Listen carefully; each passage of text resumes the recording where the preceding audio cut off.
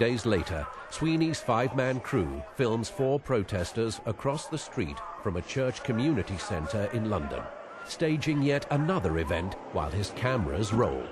A church executive confronts Sweeney and asks him point-blank if he orchestrated the picket. It's not my demonstration. It's got nothing to do with me. How did you know they were here? We heard about it because we heard about it because of we were in touch with them over the previous demonstration. But in December 2006, an internet posting by one of the picketers reveals that Sweeney and Sarah Mole had scheduled this demonstration for the purpose of filming it.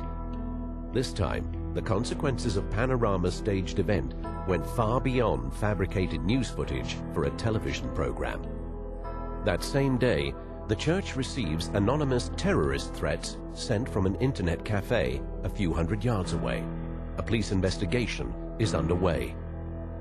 When you start taking a look at threats against organizations that could be classified as terrorist-related threats, police take those very seriously and they engage in proactive investigations. This type of negative publicity can generate animosity and anger and threats.